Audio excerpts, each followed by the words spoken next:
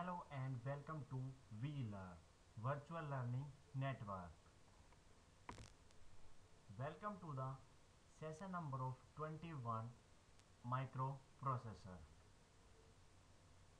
and the topics covered are 8086 based multiprocessing system, ESC assembler language instruction, and coprocessor configuration. 8086 based multiprocessing system. Although the 8086 is a powerful single-chip microprocessor, their instruction set is not sufficient to efficiently satisfy sub-complex application. 8086 microprocessor एक powerful single chip microprocessor होता है, means इसमें एक सिर्फ single chip use होती है, but फिर भी इसके इंस्ट्रक्शन सेट इतने पावरफुल नहीं होते हैं कि वो कॉम्प्लेक्स ऑपरेशन को परफॉर्म कर सकें. For such applications the 8086 must be supplemented with coprocessor that extend the instruction set in directions that will allow the necessary special computation to be accomplished more efficiently. इसके लिए means complex operation को perform कराने के लिए हम कुछ supplement component का use करते हैं विद कोप प्रोसेसर, जिससे कि हम इंस्ट्रक्शन सेट को एक्सटेंड करके उसको अपने अकॉर्डिंग यूज कर सकते हैं. For example the 8086 has no instruction for performing floating point arithmetic, but by using an Intel 8087 numeric data processor as a coprocessor, an application that heavily involves floating point calculations can be readily satisfied. अगर हम example की बात करें तो 8086 में कोई भी ऐसा इंस्ट्रक्शन नहीं होता है जिससे कि हम फ्लोटिंग पॉइंट अर्थमेटिक परफॉर्म करा सकें, but 8087 Intel numeric data processor को यूज करते हुए मीन्स उसके न्यूमेरिक डेटा प्रोसेसर को एज अ को प्रोसेसर यूज करके हम किसी भी एप्लीकेशन में floating point calculation easily perform करा सकते हैं. It will be seen that except for the coprocessor itself, a coprocessor design does not require any extra logic other than the normally needed for a maximum mode system. Coprocessor को use करने के लिए हमें कोई extra setting नहीं करनी पड़ती है. हम डायरेक्टली कोप्रोसेसर को मैक्सिमम मोड में यूज कर सकते हैं. Both the CPU and the coprocessor execute their instruction from 1M same program, which is written in a superset of the 8086 instruction set.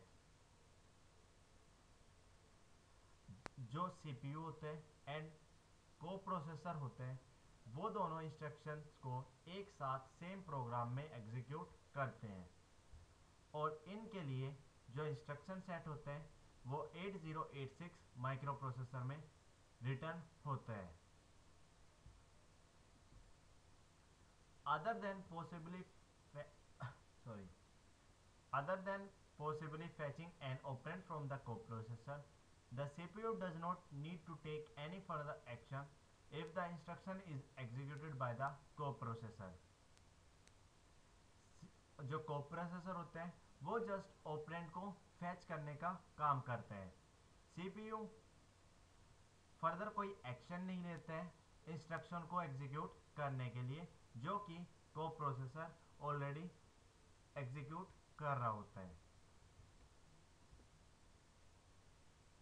The interaction between the CPU and the coprocessor when an instruction is executed by the coprocessor is depicted here.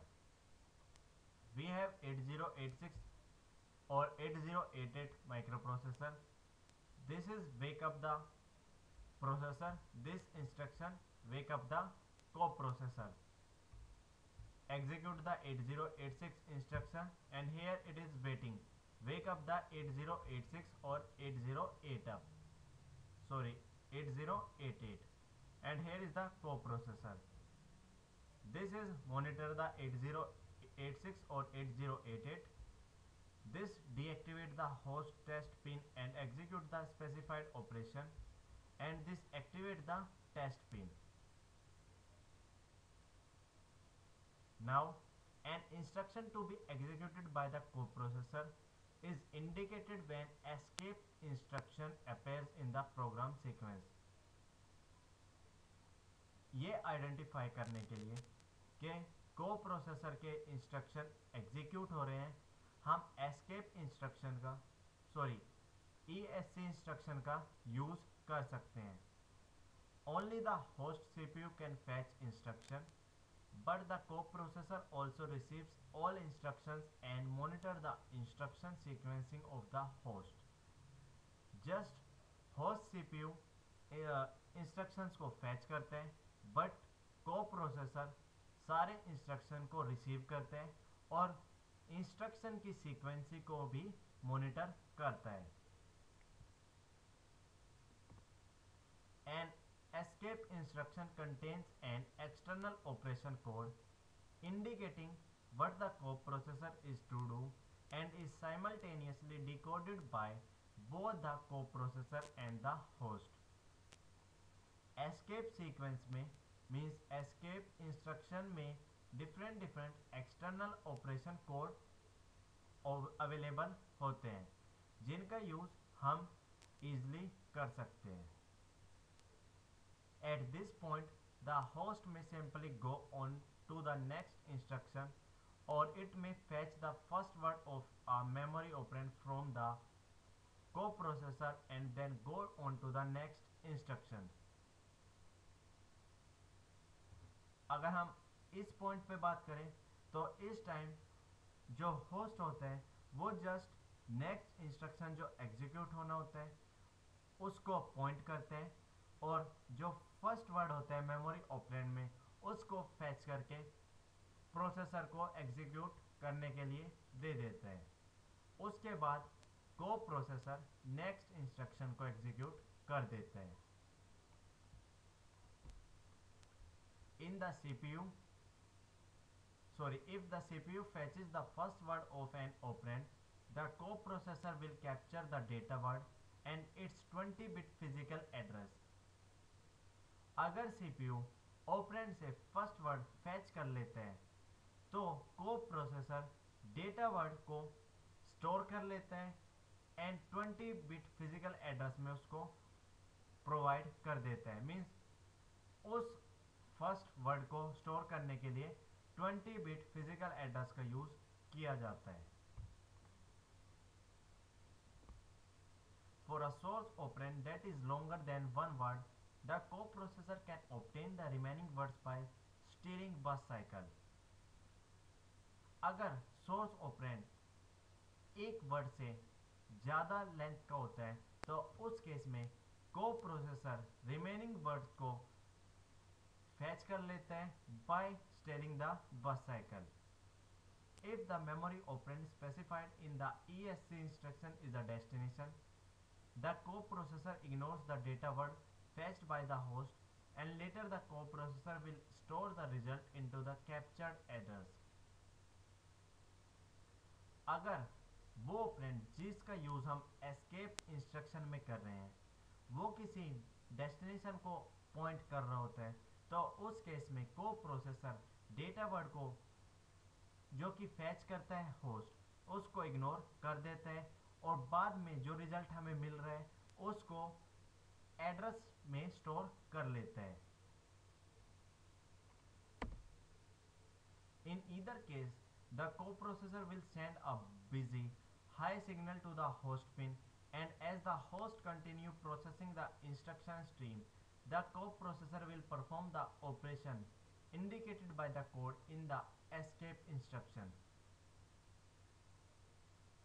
किसी भी case में coprocessor या तो एक busy signal send करते हैं to the host pins, जिससे कि होस्ट जो प्रोसेसिंग वो कर रहा है उसको कंटिन्यू रखता है। This parallel operation continue until the host needs the coprocessor to perform another operation or must have the result from the current operation। Different parallel operation continue रहते हैं जब तक कि होस्ट को प्रोसेसर को यूज कर रहा होता है, तब तक सारे इंस्ट्रक्शंस पैरेलल में एग्जीक्यूट हो रहे होते हैं।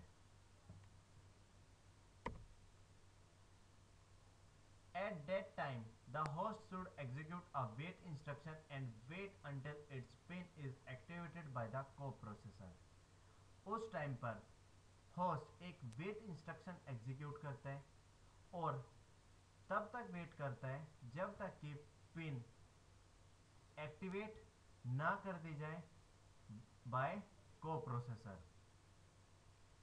The wait instruction repeatedly checks the pin until it becomes activated and then execute the next instruction is sequence। जो वेट इंस्ट्रक्शन होते हैं वो पीरियोडिकली पिंस को चेक करता रहता है जब तक कि वो एक्टिवेट नहीं हो जाती हैं।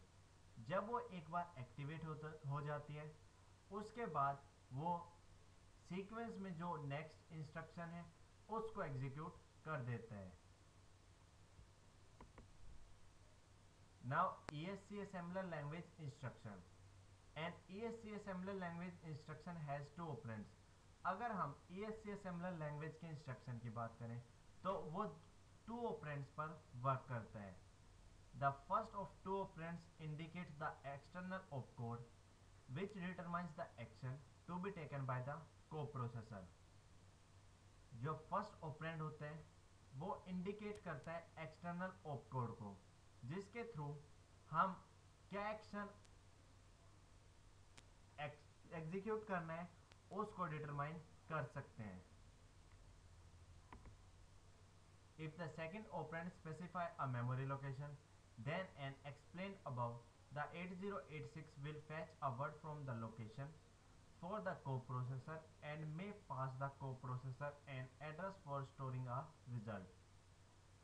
अगर सेकेंड ऑपरेंड जो हम यूज करना चाह रहे हैं वो किसी मेमोरी लोकेशन को स्पेसिफाई कर रहा होता है तो उस केस में 8086 एक वर्ड को फैच करता है किसी भी लोकेशन से और उसको कोप्रोसेसर को पास कर देता है ताकि वो उसको एज अ रिजल्ट स्टोर कर सके। If the second operand is a resistor, the register address is treated as a part of the external opcode and the CPU does nothing। अगर सेकेंड ऑपरेंड जो हम यूज कर रहे हैं वो किसी रजिस्टर को रिप्रेजेंट कर रहा होता है तो उस केस में रजिस्टर एड्रेस को हम as a external opcode treat करते हैं और सीपीयू कोई भी ऑपरेशन परफॉर्म नहीं करता है during that operation. Now coprocessor configuration। The interfacing of a coprocessor to a host CPU is shown in the following figure।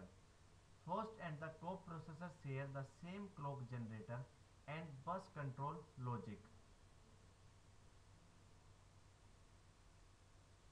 Host and coprocessor एक same clock generator and बस control logic को share कर रहे होते हैं।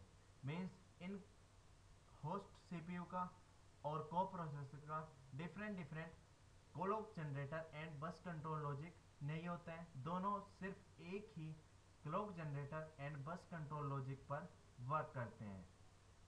It is possible to have to coprocessor connected to the same host CPU. और ये भी पॉसिबिलिटी हो सकती है कि जो दो डिफरेंट कोप्रोसेसर हम यूज कर रहे हैं वो एक सेम होस्ट सीपीयू से कनेक्टेड हो। When this is done, the coprocessor must be assigned distinct subset of the set of external opcodes and each coprocessor must be able to recognize and execute the members of its subset। जब ये सब finish हो जाता है तो उसके बाद को प्रोसेसर डिस्टिंक्ट सबसेट असाइन करते हैं to the different different op course and each को प्रोसेसर डिफरेंट डिफरेंट सबसेट के मेंबर्स को रिकॉग्नाइज करते हैं. For the most part, parallel lines can be used to connect the host to its coprocessor. जो different different parallel lines होती हैं वो सब एक होस्ट को प्रोसेसर से कनेक्टेड होती हैं. फॉर टू को processor one could use the RQ or GT pins on the 8086 and the other could use the slash pins. Different different को प्रोसेसर के लिए डिफरेंट डिफरेंट पिंस का यूज़ किया जाता है. जैसे कि हम RQ या GT पिंस का यूज़ कर सकते हैं 8086 प्रोसेसर में, या फिर हम स्लैश पिन का भी यूज़ कर सकते हैं, मीन्स रूट पिंस का भी यूज़ कर सकते हैं. The two coprocessor would be connected to separate 8259A interrupt request pins. और जो डिफरेंट डिफरेंट टू कोप्रोसेसर हैं वो separate 8259A interrupt request pin को भी यूज कर सकते हैं. In order for a coprocessor to determine when the host is executing, an escape sequence is used.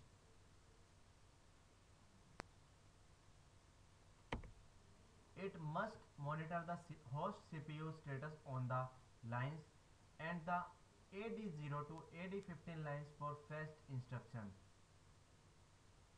CPU के स्टेटस को होस्ट मॉनिटर करते हैं और डिफरेंट डिफरेंट एड्रेस लाइंस का यूज़ करते हैं इंस्ट्रक्शन को फैच करने के लिए. इसके लिए हम AD0 to AD15 लाइंस का यूज़ कर सकते हैं. Because instructions are prefetched by the CPU, an escape instruction might not be executed immediately, or if it is preceded by a branch instruction, it might not be executed at all. जो CPU instruction होते हैं उनको हम पहले ही fetch करके memory में रख लेते हैं, इसलिए एस्केप इंस्ट्रक्शन को हमें बार बार एग्जीक्यूट नहीं करना होता है, जिससे कि हम ब्रांच इंस्ट्रक्शन से बच जाते हैं. Here is the coprocessor configuration diagram.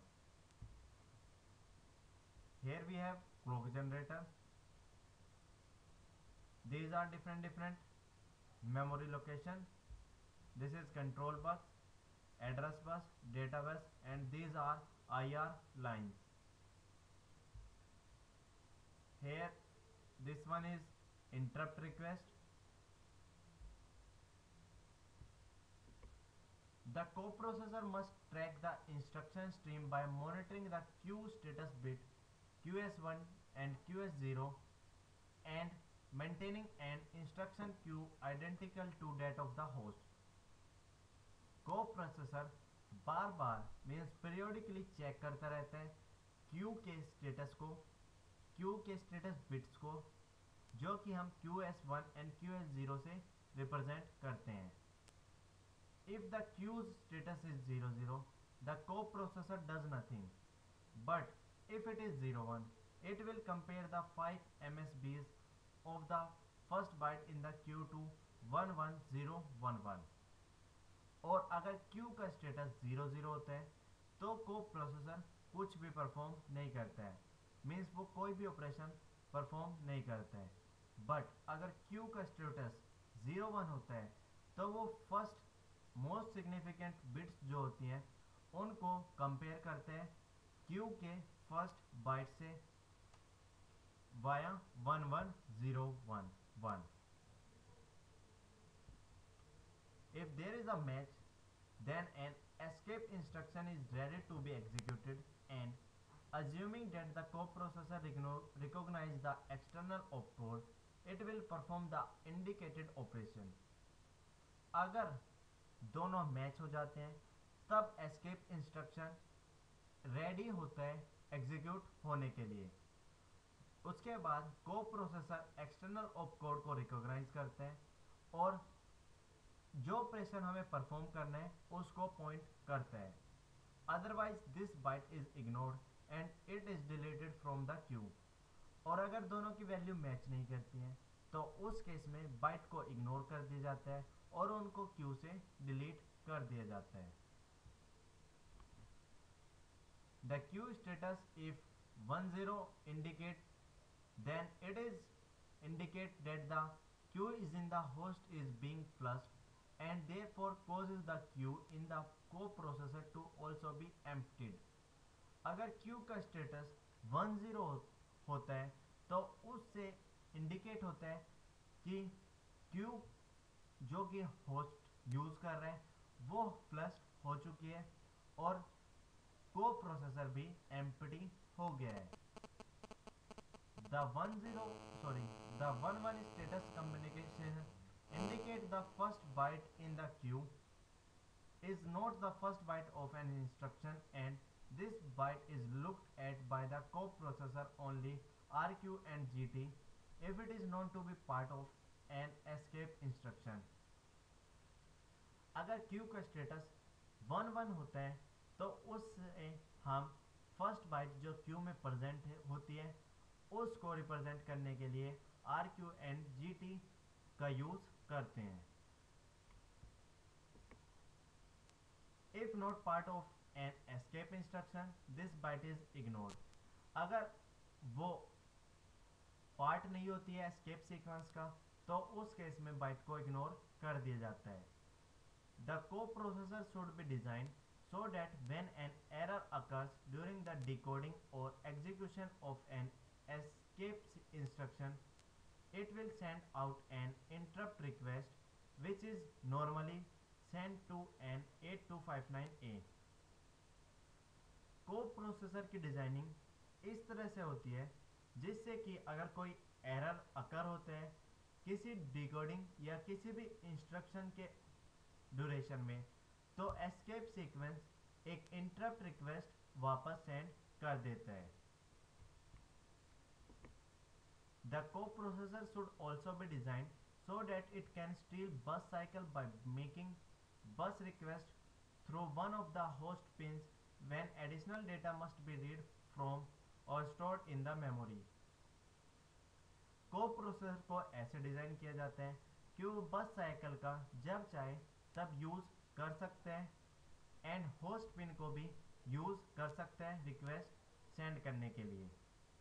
Last the coprocessor must be able to apply a high signal to the host pin while it is busy. Coprocessor high signal भी सेंड कर सकता है to the host pin जब वो busy होती है। Now do it yourself. Explain escape assembler language instruction and define coprocessor configuration। This is all for today. Thank you. Happy learning, we learning.